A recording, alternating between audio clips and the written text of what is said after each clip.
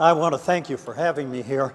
And now, if I understand correctly, you all have a concern with how technology and science both shape and are influenced by our complex world, for good and for ill.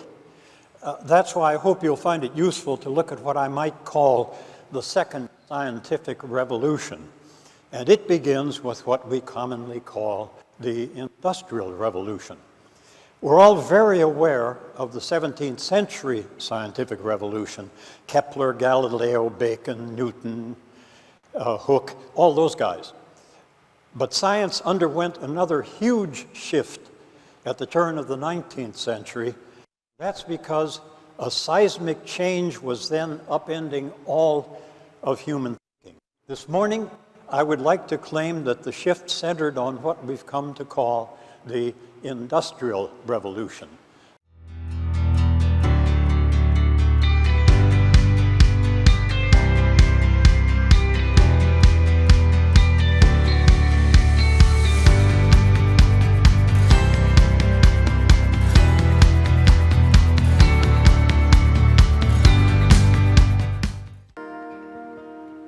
If time and space are relative, what of love and pain? Does one become the other in the end?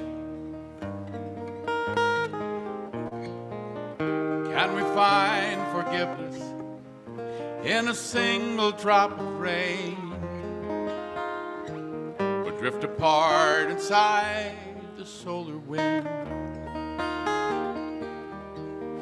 If we could only play Einstein's violin, with the notes reveal the truth we wish to hold. If we could only play Einstein's violin, with the secrets of the heart unfold.